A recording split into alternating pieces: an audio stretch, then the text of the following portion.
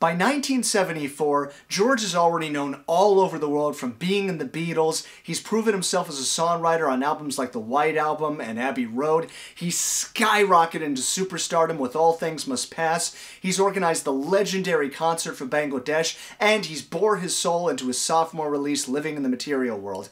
There was no doubt in anyone's mind that George Harrison was a force to be reckoned with, maybe even more so than John and Paul. Though by 1973, his former bandmates were starting to find their solo voices with Mind Games and Band on the Run, respectively. Even Ringo had huge success with his album, appropriately titled Ringo. George co-wrote a #1 single for this album, Photograph, and even joined a partial Beatles reunion with Ringo and John Lennon on the song I Am the Greatest. Paul would also contribute 6 O'Clock, but without John or George's involvement. Since George was a believer in yin and yang, what goes up must come down. Dark Horse, a term that would later be synonymous with George's record releases, is appropriately titled because it captures a very dark period in his life. His relationship to Pattie Boyd was failing due to his infidelity and massive drug use. And indeed, the paradox of his spiritual journey and rock star status explored on Material World were starting to weigh heavily on him. While he was working on this album, George also embarked on a North American tour with Ravi Shankar. His band included Billy Preston, Andy Newmark, Willie Weeks, Jim Horn, even Robin Ford. Unfortunately, George was suffering from massive laryngitis.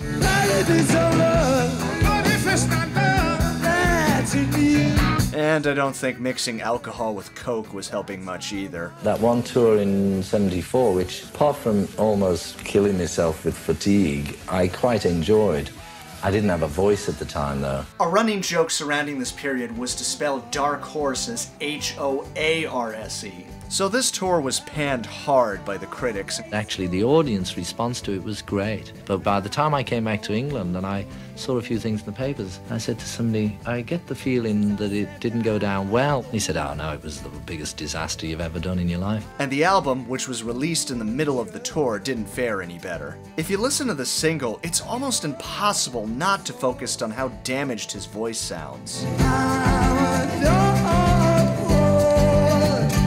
And even his voice aside, Dark Horse has never been one of my favorite tunes. It's clear that George was very passionate about this tune, even though it's basically about him being an unfaithful husband. And I just thought of Dark Horse running on a dark race course, thought, sounds like a song. I know some fans swear by this song, but I just don't feel like it goes anywhere. And that's this record in a nutshell. Are there good songs on it? Well, yeah, there are. I actually really enjoy the opening number, Harry's on Tour, which would also kick off his live shows at the time. This is called Harry's on Tour Express. It's fun to hear an instrumental. You don't hear them often in Harrison's catalog. I also dig Maya Love, a real funky number thanks to Billy Preston's piano riffs and some cool slide on George's part. I also like that it continues the tradition of exploring Hindu philosophy, referring to romantic relationships in and of themselves as Maya, which was probably fresh in George's mind given his separation from Pattie. I think those two tunes are the best on the album and worthy additions to George Harrison's catalog, though I wouldn't say they leave the same impact as anything off of the previous two albums.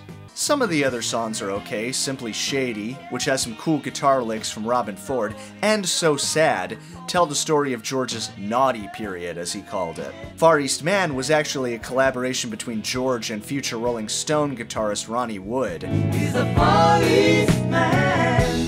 Who, ironically, was having an affair with Pattie at the time. Man, talk about a musical soap opera. I do kinda dig this tune, even if it goes on too long. I actually prefer the version of Ronnie Wood's album. George plays some pretty sweet slide licks. I did the perverted version of Bye Bye Love. Yeah, I'm definitely not a fan of George's rearranged version of the Everly Brothers song. In fact, he changed a lot of lyrics to even his own songs on the '74 tour. While my guitar tries to smile.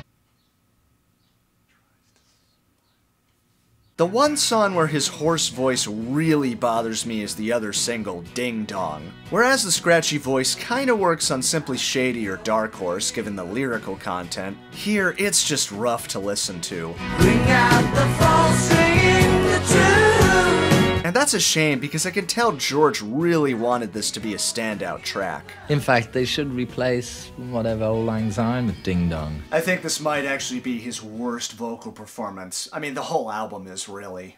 I can definitely see why Dark Horse was panned hard by the critics. At its best, these songs are just okay, especially coming from the same guy who gave us All Things Must Pass. I'll admit a few listens later, the album has grown on me a little bit. It does have some funky grooves, some interesting lyrical ideas, and it's not nearly as bad as some of his other albums, which we'll get to later. Still, I can't necessarily recommend this album, so I'm gonna give it a spotted fish. Worth a listen on streaming if you're a George fan, but not worth buying. The essential track, for me at least, is the opener, Harry's on Tour. Also check out Maya Love, Far East Man, the version on Ron Wood's album if you can, and I guess Dark Horse, as a lot of fans really like that single. Maybe you like the record. Comment below and let me know your thoughts.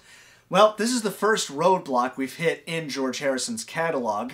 Can he redeem himself on the next release, Extra Texture? Catch me next time.